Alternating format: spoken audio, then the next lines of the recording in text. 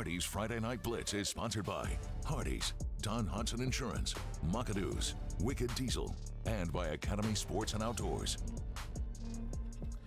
Yes, good evening, everyone. I'm Jermaine Ferrell. Hoping your day is wonderful and blessed. Congratulations to the K-Spring Knights competition cheer team on winning their 5th state title. And welcome to the Hardee's Friday Night Blitz. We're in playoff mode with the VHSL Regional Quarterfinals. Highlights of 13 games, and we kick off the action with our Game of the Week. Now, the Hardee's Friday Night Blitz Game of the Week, sponsored by Don Hudson Insurance. Our Hardee's Friday Night Blitz Game of the Week is an historic one, as in the long history of the Patrick Henry-William Fleming rivalry, tonight is the first time they met as playoff opponents. This one is in the Region 5C quarterfinals.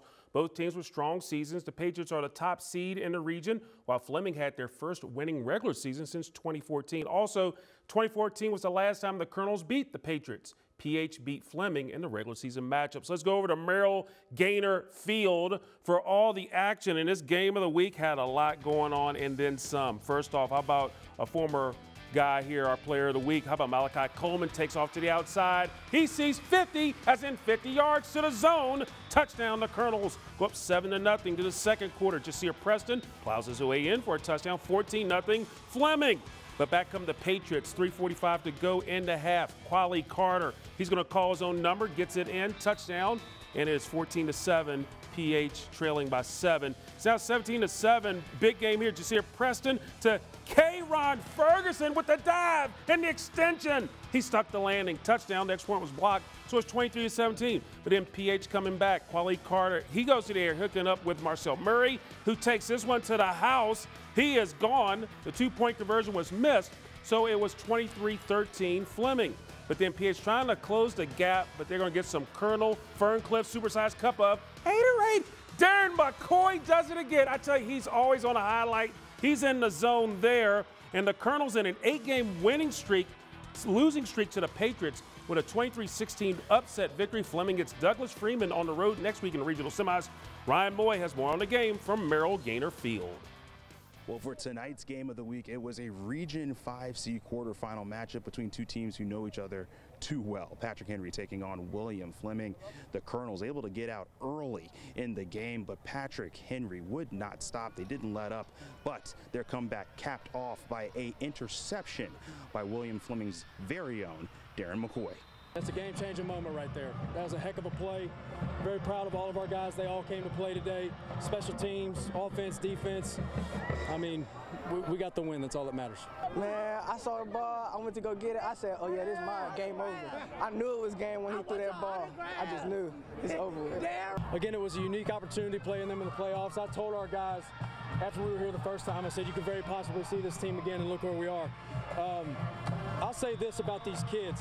They showed that they wanted another Monday. That's what we fight for, is Mondays. So they showed that tonight. They proved it, and I'm just very proud of them. Man, it feels amazing, man. All the talk they do, how hard we work, man, it feels amazing. We earned this, and we worked for it. Man, we finna go on a run, man. Stay tuned. This is just the beginning, man. This is just the beginning. We coming. Believe that. We got us another Monday. Whoever's next up, that's who we're going to prep for. And we won't be ready for next Friday until we handle Monday through Thursday first. So for anybody that wants to ask me, no, we ain't going to be ready till Friday. But again, I'm just super proud of our kids, man. I'm at a loss for words a little bit, but it's an exciting time. Well, the Colonels in Patrick Henry's season, and they will continue to move on to the playoffs. At Patrick Henry High School, Ryan Moye, WFXR Sports.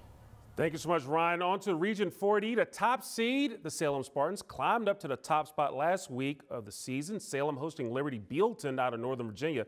They're at Salem Stadium. They have a tradition at Salem. They ring the bell every time they score, but boy, they have rung the bell a lot over the years. Case in point, Salem already up 35-0. Sophomore fullback Jaden Burden is going to carry a burden, the rock to the zone. It's 42-0 Salem. Burden says, I love the end zone so much, I'm going to score again. He takes it in for the score.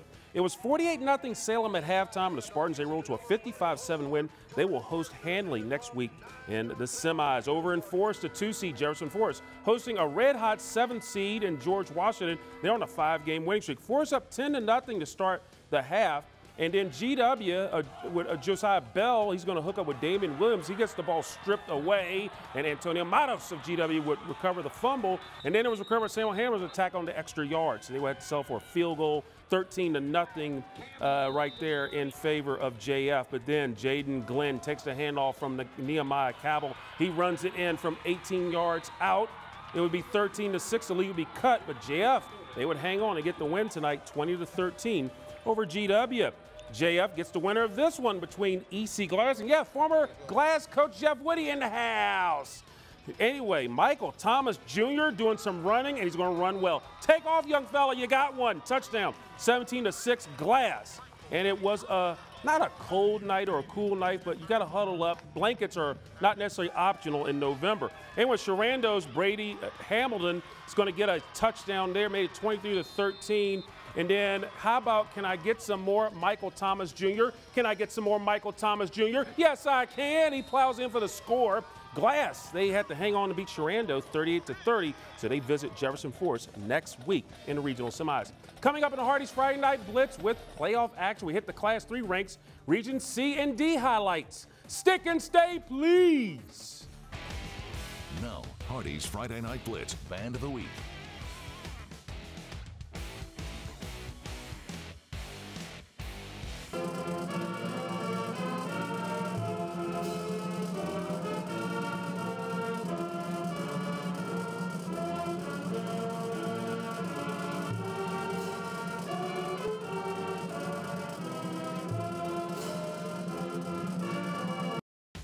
And now, back to the Hardee's Friday Night Blitz on WFXR.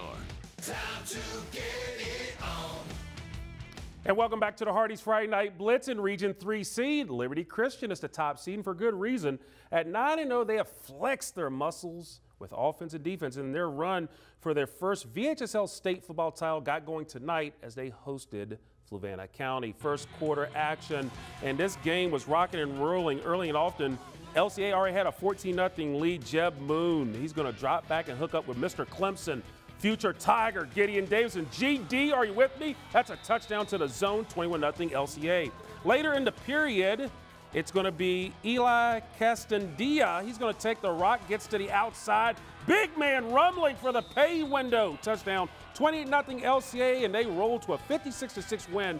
Next week, they will host Rustburg in a regional semifinal. Meanwhile, 7th seed Heritage visiting the number 2 seed in Bridgewater, and Slash, the quarterback, calls his own number for Heritage, gets it in. Heritage takes a 7-6 lead, but later on it was now 19-6, and Slash goes to the air, hits Amiri Kelso for the 10-yard score, and that was a touchdown made 19-14, but Heritage, their season comes to an end as Turner Ashby gets the win over that 26-14, the final in that matchup. Well, on to Region 3D, as the top seed, Magna Vista got an early start yesterday in the regional quarterfinals, winning at home over Stanton River 35-13. Now, the Warriors will host the winner of this game, Christiansburg hosting Abington.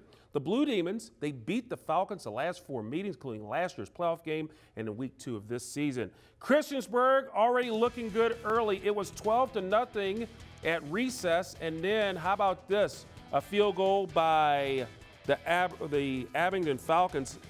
They would get it in there, but Christiansburg, they would go on and they would get the win over Abington. It would be a 26-3 win. The Blue Demons, they will visit the Warriors in the regional semifinals next week. There's number 2 seed in the region, William Byrd, hosting Pulaski County. The Cougars, perfect 4-0 all-time against the Terriers. And on the opening kickoff, how about Walter Barrows?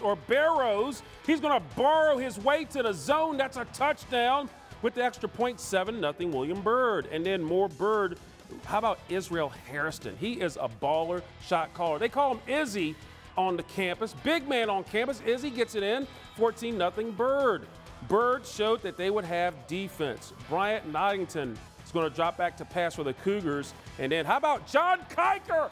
Yes, John Kiker with the big play. I went to school with his dad. He's a PH alum. Got it in there. Anyway, how about Israel Harrison? He's going to fake the handoff, and he's going to run it up himself. He is going for glory, pay dirt, touchdown, all that good stuff. It was 21-0 William Byrd. But the Pulaski County Cougars showed that they had an option, and his name is Trevor Gallimore. Gets it in for the touchdown, 21-7 Byrd. But too much Byrd tonight. Braden Andrews, He's going to get it right there off the tip drill from Harrison. 20-7 at this point. Bird gets their first ever win over Pulaski, 45-21. Meanwhile, Bird would get the winner of this one between Lord, Botetourt, and Bassett. These two teams met in the playoffs last year. Botetourt getting the win in this one. Bassett is going to get on the board first. How about this kick here by Cole Bird, a 33-yarder, made 3-0 there. Meanwhile, Tristan Overbay's mom, she missed this play, but Mrs. Overbay, I think you're going to love this one. You heard the roar from the parking lot, and this is why they were roaring. 50 yards for Tristan sitting on the dock of the Overbay. Touchdown, 7-0 Cavaliers. And then the Bengals. How about David Cook's going to be picked off by Keyshawn Anderson. Big man, look at 78. Yeah, big man loves to intercept balls too, not the lean ones. The big ones can do it. And then how about Overbay, a 5-yard score, 14-3 LB. Cavaliers, they go on to beat the Bengals 42-10. Next week, LB gets that rematch with Bird over in Vinton. Coming up on Hardee's Friday Night Blitz, as we're first with your scores and highlights. We have the last batch of scores and highlights from regions 2C, 1B, and 1C, plus our latest player of the week with Ryan Moye. Stick and stay, please. And now, Hardee's Friday Night Blitz Hardee's Fan Cam, sponsored by Hardee's.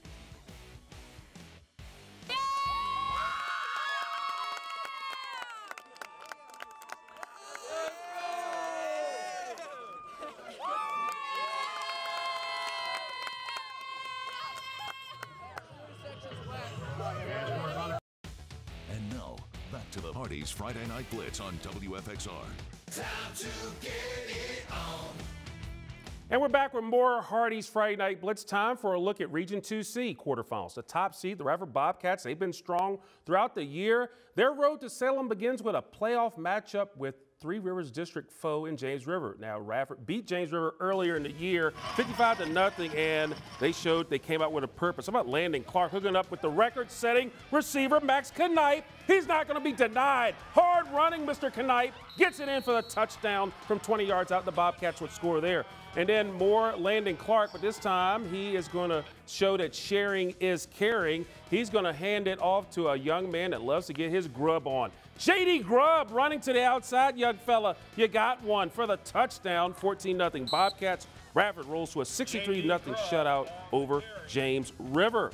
So they would get the winner of this one. Appomattox hosting Chatham. The Raiders have beaten their Dogwood District rivals 17 straight times. The Raiders, however, would fumble the ball right there, and it would be covered by Chatham. The next play here, Chatham fumbles it away right here. Yeah, Chatham fumbles the ball right there. So it would go back to Appomattox, and it was more turnovers than a bakery on this cool night in Appomattox. But Daniel Bradley is going to go make a move. Crazy eights with the spin. Touchdown, 7-0 in favor of the Raiders, and some former NFL and LU stars in the house.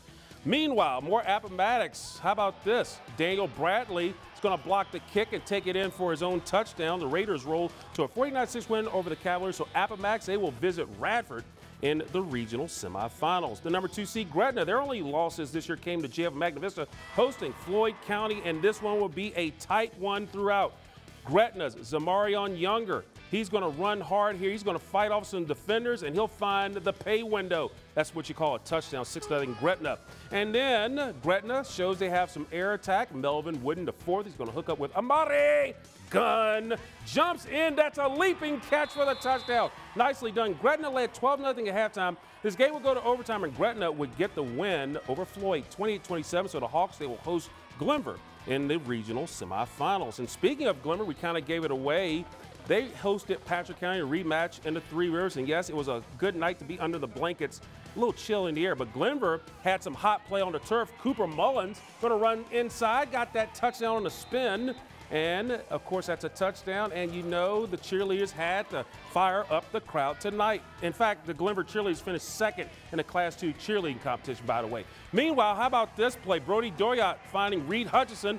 He's going to leave everybody flat-footed, gets it in there, and does the nutcracker. Is that the nutcracker? Yes, that's the nutcracker. Yeah, I love it. Nicely done. Do it again. Okay, we got it. Anyway, Glenver would go on and roll over Patrick County 56-0. So the Highlanders, they get Gretna. Again, they'll visit them next week in the playoffs. Let's go to the scores. Region 1B, you see that William Campbell got the win over Franklin last night, 44-0. The Generals will visit Sussex Central in the regional semifinals. Alta Vista, they rolled to a 64-16 win over Surrey County, so they get Brunswick. They visit that place next week. Region 1C quarters, top-seeded Grayson County last night held on to defeat Giles 14-6. Grayson County will host Galax in the regional semis. They beat Bath County 42-7. And then the other side of their bracket, an upset, Fort Chiswell knocked off Narrows, the 7th seed, doing it to the 2, 48-19. The Pioneers will visit the number 3 seed in George Wythe as they beat 6th seeded Perry McClure 45-20. Meanwhile, Norcross begins the defense of their title in the VISAA Division II. They host Nansemond Suffolk tomorrow afternoon at 2. Again, that's a VISAA Division II semifinal. Now, Hardee's Friday Night Blitz Player of the Week, sponsored by Wicked Diesel.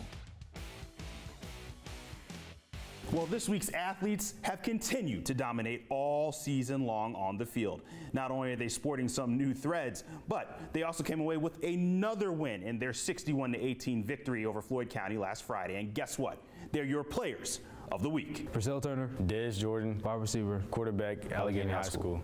After the first couple games, I knew that this squad was going to go far, and I think we have a good shot in going really far in this playoff. We just knew if we was going to have a successful season, we also going to have to play together and work as a team from not playing with people that we haven't played with and come together and win. We wouldn't be doing anything with our O-line.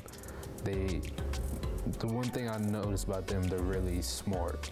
They take what they're doing very seriously. What's it been like having Purcell on this team? You know, it's been great. You know, he's a great teammate to the team. I mean, he contributes a lot to the team. I learned that when he leads that I got to take over how he does and try to lead like he did. What is it like having Des as your quarterback? He might be a sophomore, but he is not. His mentality is not a sophomore. He has a more mature mentality than other people in his grade. He knew that he was going to be good for us for the next couple years, and it brought me more peace knowing that he really brought to the table. When I put the jersey on, that we're going to go out there and destroy. It's the first time ever wearing something like this, and showing that every game these little kids are saying number 14, and it warms my heart. Most people didn't expect us to, you know, do as good as we've been because, you know, we're playing with different people, different coach, different everything, different school, and we've just been proving wrong and doing better. And what does Coach Fields mean to you? He's a great coach, and I don't think we would be where we are without him. We've never had a home playoff game, either teams, so having home field advantage, all these people coming up, you know, and then having our team being more pumped up than ever before because, you know, we have a chance of winning. Thank you so much, Ryan. We have our play of the night plus our latest unsung hero of the season. More Friday Night Blitz coming up on the other side. And now, the Macadid Play of the Night, sponsored by McAdoo's. Our Macadid play tonight comes from the PH Fleming game. Fleming's just here. Preston goes to the air, hooks up with K'Ron Ferguson, who dives for the touchdown. Ferguson, Preston leading Fleming to the upset in the playoffs. They get our Macadid play of the night. Now, it's Hardee's Friday Night Blitz Unsung Hero, celebrating those who keep the game moving. Sponsored by Academy Sports and Outdoors. It is Unsung Hero time. I'd like to give a shout out and a thank you to the American Legion Homer Dillard Post number 78 in Martinsville. It's last Saturday night. They invited me to be their guest speaker for their annual Veterans Day banquet. It was an honor and a privilege to speak at this special event. Being an Army veteran, it was great to talk at this gathering. I enjoyed meeting so many great people last Saturday. To all my fellow veterans throughout, I salute you and thank you for your service and being this week's Unsung Heroes. Well, meanwhile, onto the college front. Tonight, it's CIAA Championship Week in Salem as Virginia Union and Fayetteville State. They'll play in the title game tomorrow. Now, the last time Virginia Union won the CIAA was back in 2001. Fayetteville State, they're defending champs. In fact, this is their 6th straight appearance in the championship game. Both teams in the league say they're happy to be in Salem and the Roanoke Valley for their championship. We put our championships like it's a national championship. This may be the only time that they get to play in a championship at this magnitude, and so to give that experience to them is important to me. I think it's great for student athletes. You know, they work so hard to get to the point where they're here. You know, we put it all together this year. You know, we had some great years since I've been here, but the student athletes this year put it all together, and they deserve the right to be here. They've earned it. It's a great event. It means a lot to us because it means we won our division and we have the opportunity to play for another championship. So it's a great feeling, a great honor, and the city of Salem Roanoke does a great job hosting us. Now, Virginia Union and Fayetteville State, they battle each other for the CIAA title. That's tomorrow afternoon at 3 at Salem Stadium. Other college football action tomorrow locally, Virginia Tech. They will visit Boston College at noon. Old Dominion at Liberty at 1. All these games are at 1. VMI at Ferrum, Washington Lee at Shenandoah, Ferrum at Averett, and Southern Virginia at Maryville. Well, that does it for this edition of the Hardee's Friday Night Blitz. Again, happy Veterans Day to all my fellow veterans. I salute you. Thank you for your service and all you do for our country. Now, we'll have this show up momentarily on WFXRTV.com. Thank you so much for watching this show. I'm Jermaine Ferrell. Hope all of your teams are winners. Have a wonderful and blessed weekend, everybody.